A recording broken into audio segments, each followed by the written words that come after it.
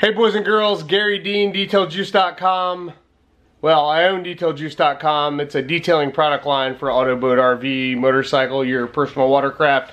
I'm going to show you today how to build what I believe to be the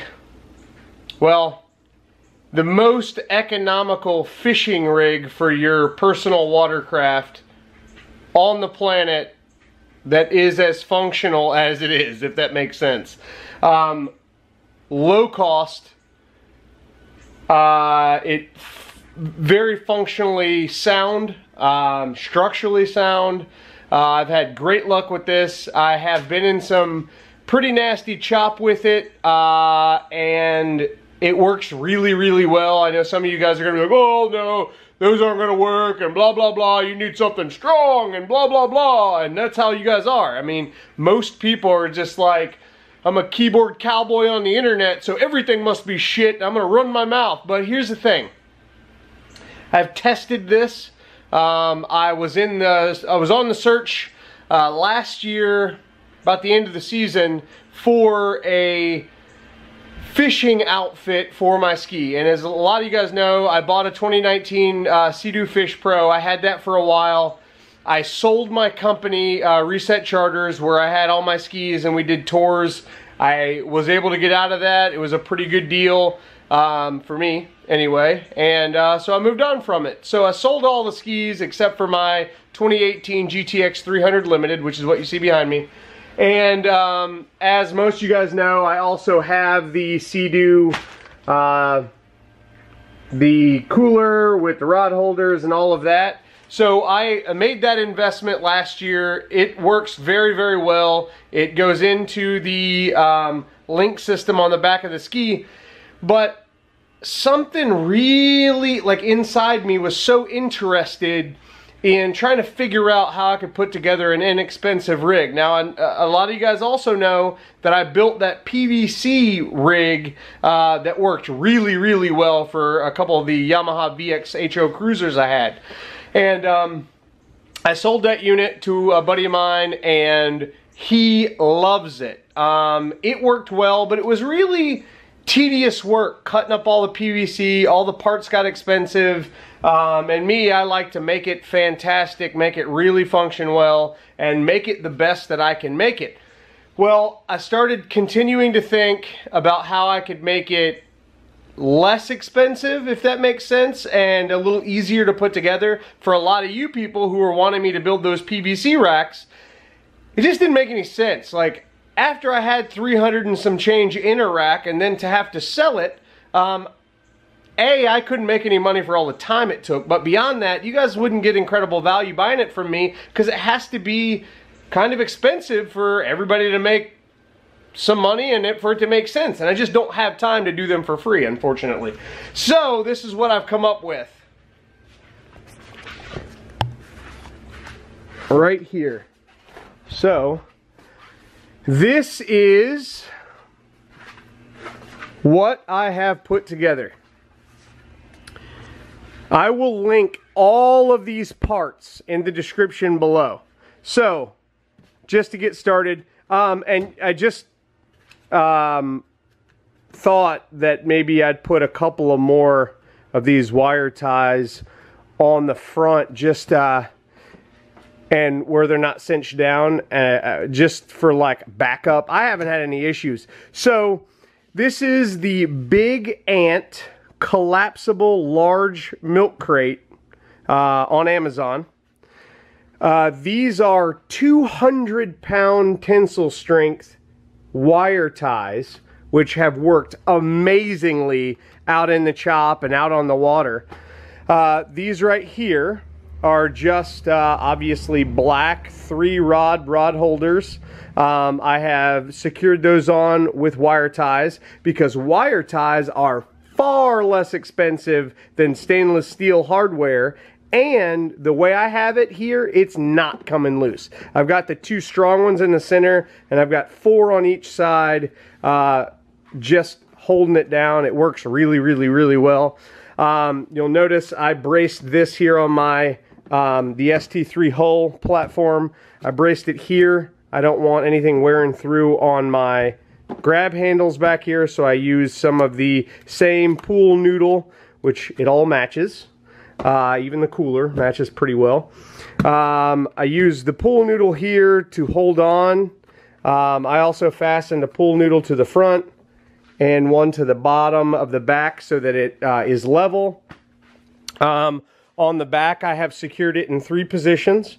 Here, in the center here, on this little tie-down strap, and then this guy here. I am using stainless steel. I gotta get that pulled out. I am using these stainless steel carabiners, you'll notice, just to extend this a little bit where I have enough to pull through where it's securely locked down. Again, same situation over here. This cooler, it's backwards right now. I took it out to spray everything down and clean it after I used it last time. But this cooler is nothing special. This thing was $30 at Dick's Sporting Goods. It is a Igloo Latitude. It's a 50 quart. If you don't want the cooler in there, you don't have to have it in there. You can use it for your dry bag or any of the other gear that you might have. That thing's huge. I also have 2 of those Plano 3600s in there. Plenty of tackle storage. This is a collapsible crate. You collapse it just like this. Pull the things here. Oh, I have it strapped at the top. That's right, I can't lay it down for you. Sorry. Anyway, it does lay down if the tops aren't strapped. But the way that this is put together, you want to strap it at the top, not the bottom, because you want this pulling from the top while the bottom pulls in the back. So it's very secure. I mean, I'm jerking on it. He said jerking on it. And it's not even moving, which is a pretty good deal. But the biggest benefit to this whole situation is I think this was $57. These were 22 bucks a piece. So 50, 60, 70, 80, 90, 2 pool noodles. I don't know what, 2 bucks a piece for those. So we'll say 100 there, 15 bucks for the fancy wire ties. Again, I'll link everything in the description. So we're about 120. I want to say these are, I don't know, $5 or $6 a piece, 130, and then so we'll say 160 bucks all in for what you see there. And it is an incredibly stable, very secure situation. And I mean, it just works, people. These 3600s I got from Walmart. You can get them on Amazon, but these are 200-pound tensile strength. Again, I'll link it in the description. These are 26 inches long. I keep extra ones with me on the we'll call it a boat. But it's pretty cool. I mean, you cannot go wrong, especially for the price. And you can put this together yourself, whether you have any mechanical ability or not. You know, a lot of women say, hey, can you build me a rack? Well, that's because they don't want to get out there and do it, I guess. But beyond that, it doesn't make any sense when you can have this for far less money. So 160 bucks, you've got a full-on fishing rig with a cooler, plenty of tackle storage, and then I usually put a bungee cord over and just keep the cooler in there just with one bungee. Nothing fancy there. You'll notice that I cut out this pool noodle and put it right there on the front corner on the front, and then I use wire ties all the way down to hold it in place. I drilled a hole here and on the other corner, and I think 2 more just to put straps in where there weren't any holes. So I drilled 4 holes. You don't have to do that, but I wanted straps on the end here so that the end wasn't all wonky and flopping around. And then this one I left whole, and I strapped it straight to the bottom so that this would actually lift the rear end up a little bit and make it more level to the front. So you can see how it looks. They do make these in several different colors. I happen to get the red. I actually use these for other things, moving product and that kind of thing. These are fantastic for that. And I was thinking, man, I should order the big one and see if I can put it on the back of the ski, and here you go. So anyway, that's it. That is what I consider the most economical, fantastically working, very functional fishing rig for a ski, period. The other cool thing is, when these ties aren't here, and everything will fold in, so this will fold in, that one folds in, these fold in and sit on the top. You don't have to remove the rod holders or the pool noodles to store it. I mean, you remove the cooler from there and the your tackle, and you're good to go. This thing has plenty of like holes in it where you can hook things to it. You know, you can hook your rods to the actual crate if you want, instead of hooking it on here if you're worried that, you know, something might happen. But this is strong, guys. I'm telling you, this is super strong. It's all about how you put it together. I did some research to make sure I got high quality cable ties. Again, 200-pound tensile strength each. So 200 pounds here, 200 pounds there. 200, 200, 200. You could put more on there if you want to. I mean, it's a very functional situation. I have used it many times. It works very well. Nothing is in the way of anything else. And again, it just works, and it's cheap. So I'll link everything, all the parts, in the description below. Again, I paid roughly 160 bucks for everything you see there, and it took me about 15 minutes, 15 to, well, we'll say 30 minutes to put it all together and mount it to the ski. You cannot go wrong with this setup. It is literally the best that I have come up with, and it's incredibly functional out on the water. I will eventually shoot another video while I'm out on the water and let you see me ripping around on it. None of these things are for big water. Even the Seadoo thing, equipment over there isn't designed to be used while you're jumping waves. So if you think about that, you're probably going to break straps on big waves. But you either should take your ski out to jump waves with it or to fish, not both. Or if you're going to go fishing but you want to do a little wave jumping or whatever, leave the equipment off, put it on when you're ready to go. Or, I mean, the other option is you could definitely come up with a higher quality, I guess, way to strap everything down. I have these deals here with the locks and everything, and I could use those, but I was like, well, let me try these.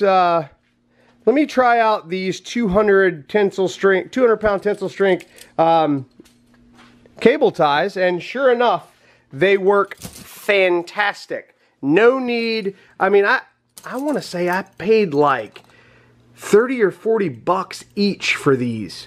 It's a lot, guys. I think these are about $3 a piece.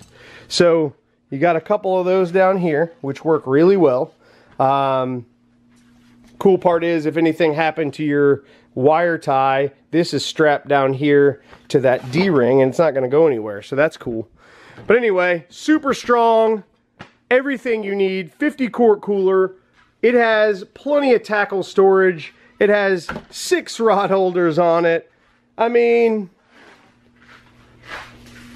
I know I'm going to have my random hater out there like I always do. Oh, well, this and that is wrong with it, and this and that. Well, guess what?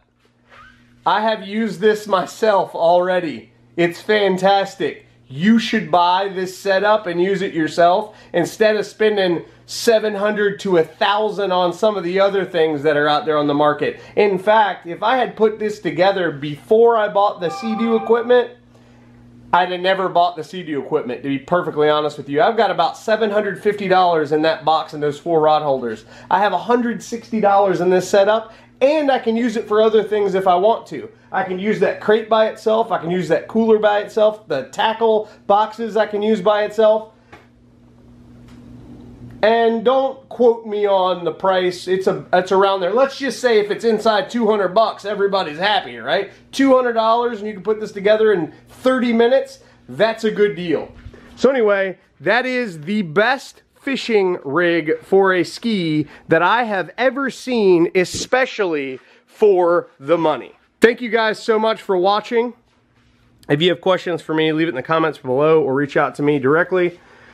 But this literally is a game changer if you're looking to fish from your ski and you do not have or you don't want to spend ridiculous money to get out there on the water and fish. So I'm very happy with this.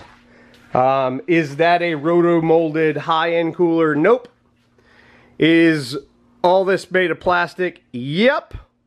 Is it for your most heavy-duty, die-hard fishermen out there? Absolutely not.